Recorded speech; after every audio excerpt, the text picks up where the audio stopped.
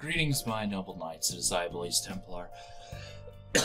And as you might notice, I actually don't have much of a voice right now.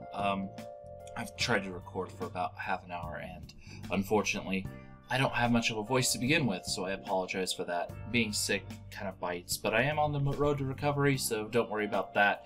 It's just taking way longer than it should because it's so cold. Anyway, let's go ahead and talk about the context of this video. So, one of the things that I've noticed for Pokemon players is, at least when you're first starting, is a lack of cohesive vision for your team.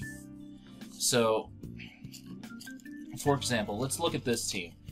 I have given, of course, my physical wall to Quagsire, my special wall to Hatterene, and then I have a set of other Pokemon as well. Now, these other Pokemon actually form an important backbone. For example, my end goal is to wall break with Staraptor and end the game with Mega Alakazam. Now, my other wall breaker actually is, in this case, Melmetal, just because it is insanely physically bulky and it can hit incredibly hard. So I have a couple wall breakers. I have the Choice Scarf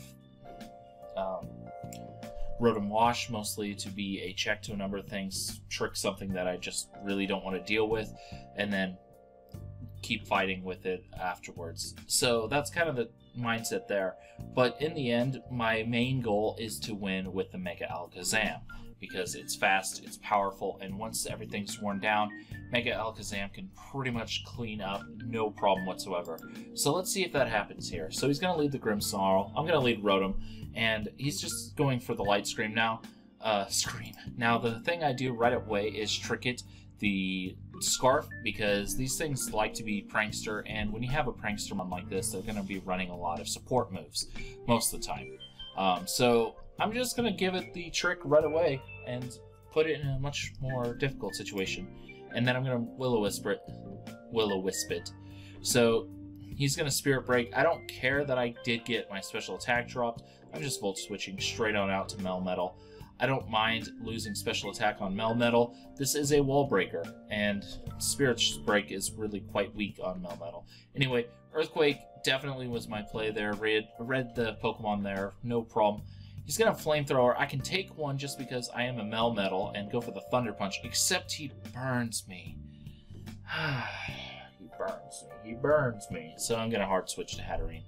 This actually does have Aromatherapy, so my Melmetal is actually not out of the match quite yet, but he's going to flinch me. Of course he is. This is quite annoying, as I really do need Hatterene to get the hazard or the light screen up and all that fun jazz. So right now I'm just trying to make sure I can do what I need to do. I get my light screen up finally, but he does get a sub, which is super annoying. And he's going to Nasty Plot on top of that, which is even worse, but we're going to get rid of that burn. And now I have to decide basically what's going to take the hit. So I'm going to go into Rotom, as he's going to Nasty Plot again, putting him in a very threatening situation. Volt Switch will break the Togekiss sub, go into Quagsire because we are unaware, and I should be able to take on Togekiss no problem. Especially with that light screen up, which won't last much longer. Unfortunately, I am in a bad situation because it turns out I can't break the sub with one Scald. So I'm going to go into Rotom, and we're just going to Volt Switch here. Now, his team actually is in a situation that he doesn't really have many special attackers outside of Greninja, so Hatterene isn't the most important, but I'm going to go into Melmetal as, yeah, it would have been nice for, but it was already pretty weakened. And now Staraptor can just Brave Bird, take out the Togekiss. Finally, that annoyance is gone. In comes the Ninja. I can't stay in. Hatterene is at pretty good health, so we can take that, no problem.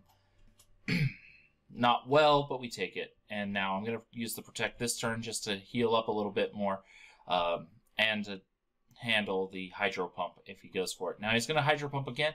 Thankfully, he does miss, so I'm just going to get a nice Giga Drain off, getting us up to respectable health now. And he's going to go for that Z-Power now because he needs to take me out, except he doesn't do that, and I get my light screen up. So even a Hydro Pump won't take me out at this range, and I'm going to Giga Drain, get some more health.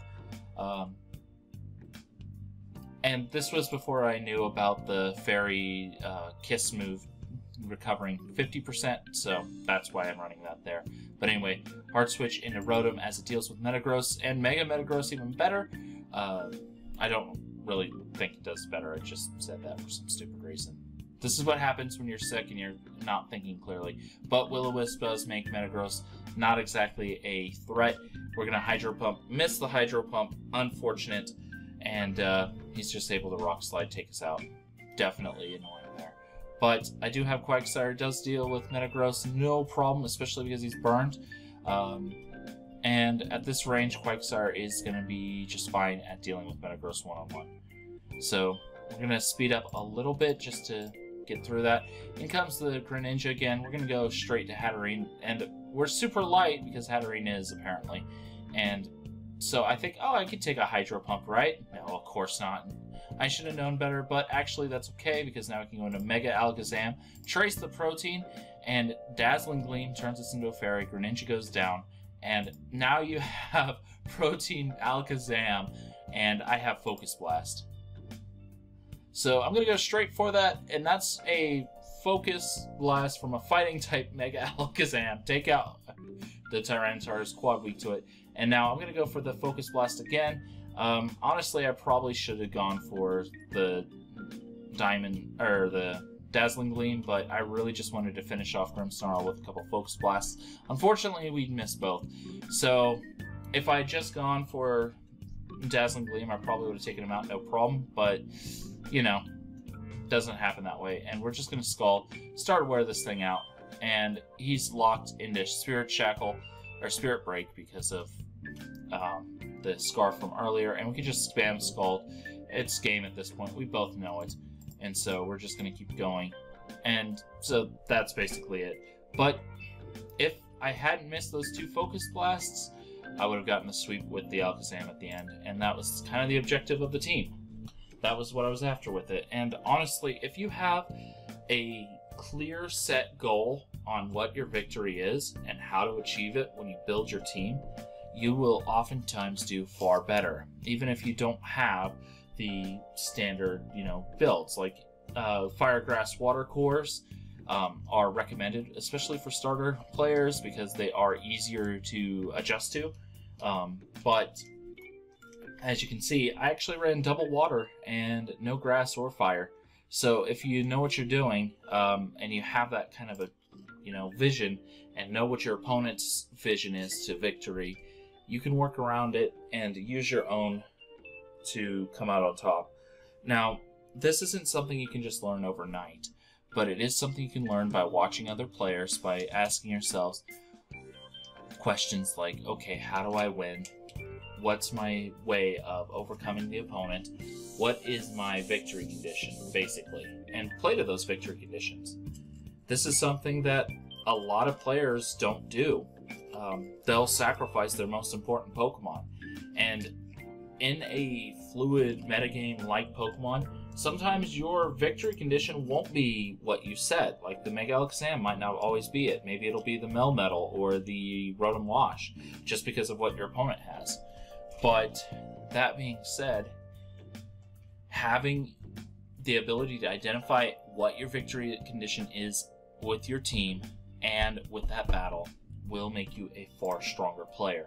And that's what I really want to get at with this particular video. And unfortunately, I don't have much voice, and I may come back to this subject later and do it in a more formal way with like a script and stuff, but I'm just too miserable to do that at the moment, and I really want to get something out for you guys. It's been way too long, and I apologize for that, but when you're dealing with this gunk, you kind of have to focus on health. So anyway, I will be back as soon as possible, and hopefully with a lot more content. I do have stuff planned for the 25th of February with the Mega Man Zero Collection, assuming I'm actually over this gunk by then. I'm hoping so. It's been way too long. But, Anyway, things like that. So I have plans in the near future, and Persona 5 Royal, blah, blah, blah.